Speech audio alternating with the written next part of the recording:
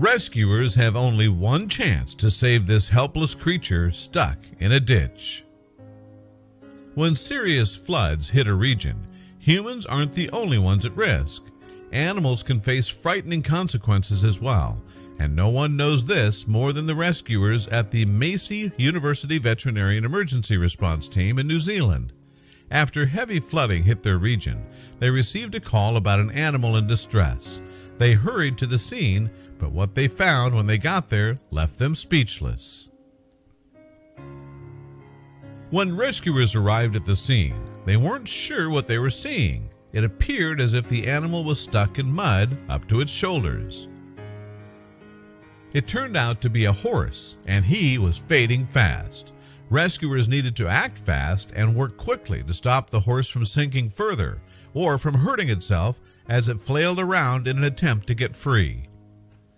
The team dropped a tarp over the horse's head to protect it from rocks and other falling debris while the rescue progressed.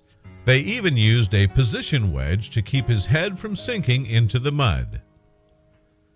With Hurohunia Rural Fire Force and Palmerston North's Urban Search and Rescue assisting them, the rescue team remained hopeful, but they still had a long way to go.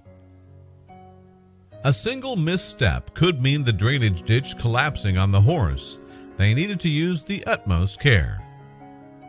Rescuers sedated the horse to ensure he wouldn't get hurt from his own thrashing movements. It took more than 5 hours of digging to get this helpless horse out of harm's way. At last, the crew lifted him up and pulled him out of the ditch, but the struggle wasn't over. After a few tense minutes, the horse was able to struggle back to his feet.